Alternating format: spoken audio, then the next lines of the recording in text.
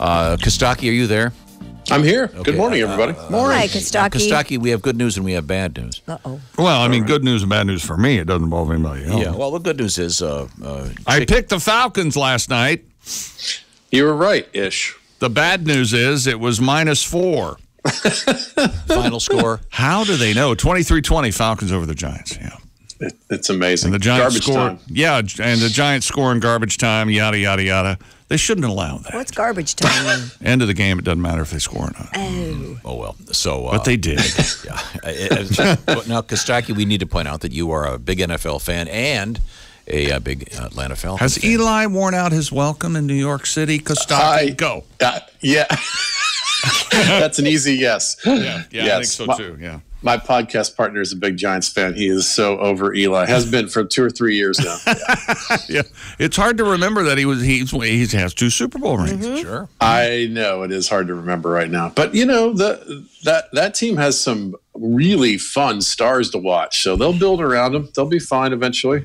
Now, are you calling us from California? I'm in L.A. I'm just back. Yeah, I'm excited about everything in the NFL. The NFL trade deadline is Tuesday, October 30th. And I thought, cool, I'm trading the Falcons for the Rams. It's going to be all right. Wait a minute. Hey, I didn't know you could do that. The whole team? You can do that. It's going to be way better. Are you going to be able to go trick-or-treating where you live now? Yes. It's going to be old-fashioned. It's going to be.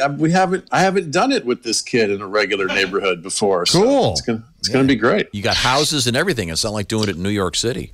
Houses, not. I have to say, having New York was very new to me. New York trick-or-treating, and it is weird, but it's great in its own way. But I'm looking forward to regular old-fashioned suburban trick-or-treating. So instead of when you knock on the door for candy, what do you want? Huh? Hey, get out of here. Why you gotta? Yeah. Did you just go floor to floor in your apartment building?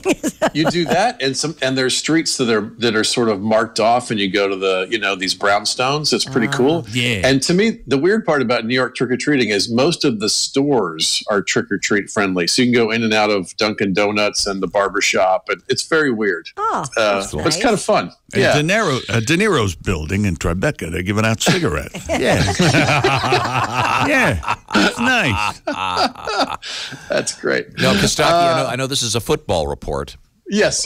Because of a lung issue, Deshaun Watson did not fly this week, but instead took a 12-hour bus ride to the Jaguars game, making him the most successful person in history to take a bus to Jacksonville. By far, yeah. Bus ride to Jacksonville sounds like a sad country song. yeah. I can't Most people fly would- because of my lung. I know, right? Yeah. You can't fly, but you can be hit by the biggest, fastest, strongest guys in the world. It's a crazy line they're drawing. Why couldn't he fly? Why couldn't he? I was going to ask. Is that some It was a pulmonary? He had a lung issue. They were worried about the air pressure. Well, don't they? Isn't it a pressurized cabin? I don't. That's what I thought too. Going up and down. That's just like pregnant ladies shouldn't fly because the baby could explode. That's false. That's not true. We all know that. It's not. Josh, no, back me up on this. You're That's absolutely right. the scientific guy in the room. Come on. They sent him on a bus, not a limo. He was on a bus with 2 of the trainer guys. I assume it was a nice bus. Yeah, it's but, not you know. like it's like Philip Rivers' bus he takes from San Diego to L.A. Yeah. It's not a bus that we're familiar with. Most people who take the bus to Jacksonville are either fleeing child support payments or emceeing at the Comedy Zone there. Sometimes doing both at the same time. Yeah. True enough.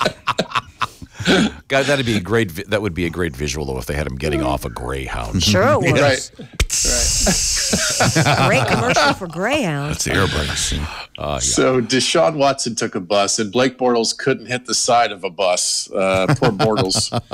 He might not get a bus ticket out of Jacksonville. They might mail him third class. He's not doing well right now. I thought I saw last night that Marone or whatever the hell the name is, Maroney, whatever. Yeah. You farkin' bastard. Bortles is on thin ice now. So that teles me that they're going to put him back in. He said he's on a short leash. That's what he said. That's a good phrase. Marone said he benched Bortles to send a message to everyone. So Blake Bortles is like Jesus. He got benched for our sins. Is that? I don't know. It's a weird concept. Going forward, he could be on the bench longer than Forrest Gump. This could be a while.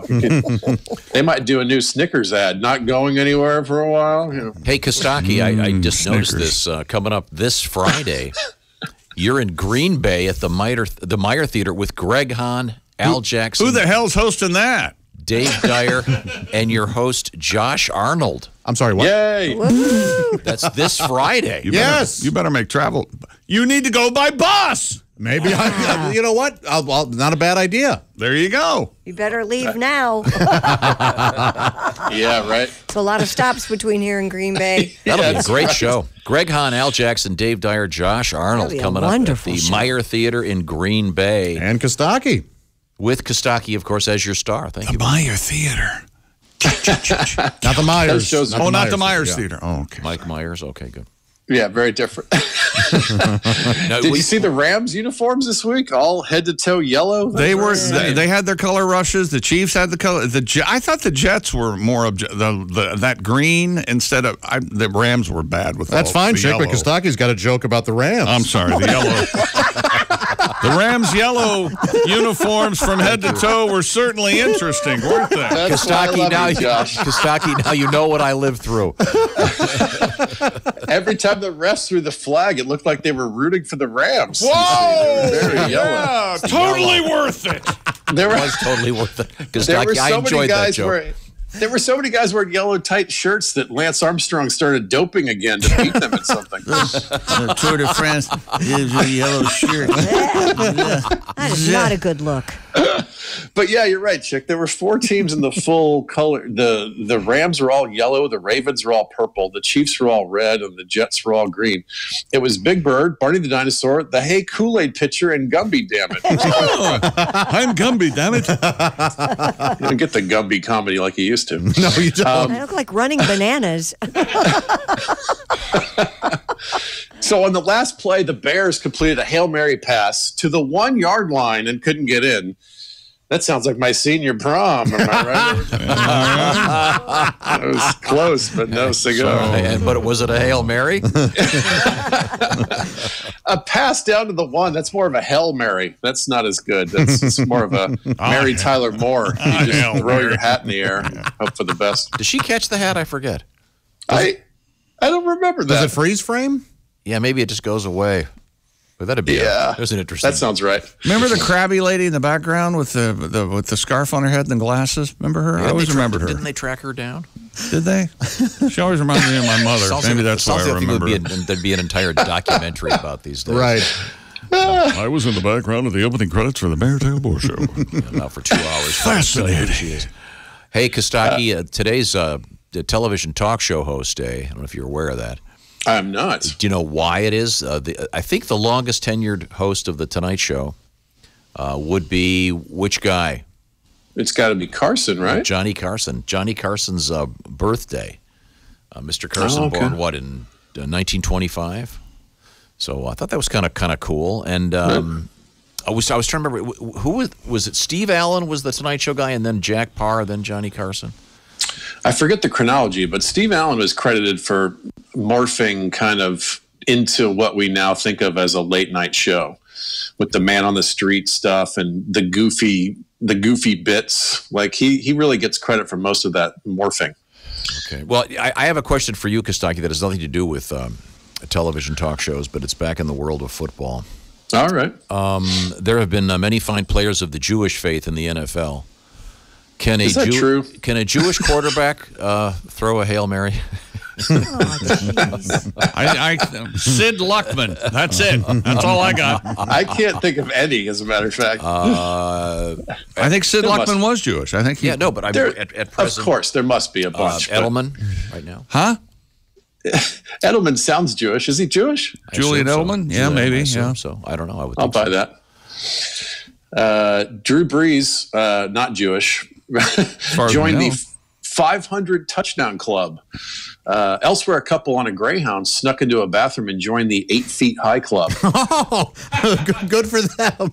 This is another bus joke. How many bus jokes are you going to... All right. Seems like there's no end to them. Breeze threw for 501 touchdowns so far, or as the Lions call that, 100 years. It's a long time.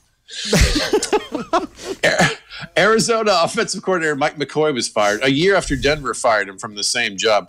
Custer had a better track record out west. You see, Custer.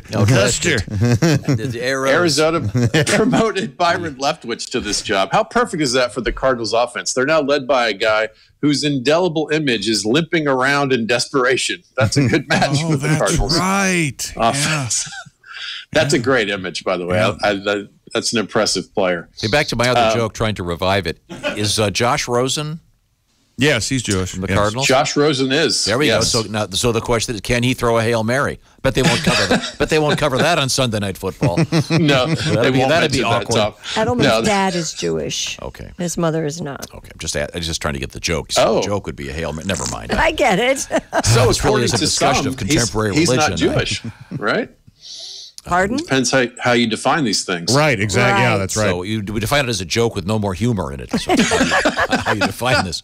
Sorry. Do we have any more bus material? I think that was it. A rabbi, a priest, as they say, got onto a bus. They're going to the Jaguars game. Yeah. That's funny. The Bengals got walloped on Sunday Night Football. Poor Andy Dalton. He already looks a little like a human jack-o'-lantern. Now he loses this close to Halloween. His hair is amazingly red. Yeah. It is. It's nuts. Right. It's nuts how red his hair is. I can't imagine how red it would be in person. And it has vertical development, right? It's a little Conan-y. It's cumulonimbus-y. Yeah. Jimmy Neutron-like, yeah. The Bengals are black and orange, and this year I think they dressed up as a good football team. It appears to be a costume. Wow. Making friends everywhere. Well, perfect. Sounds like you burped through saying perfect, doesn't it?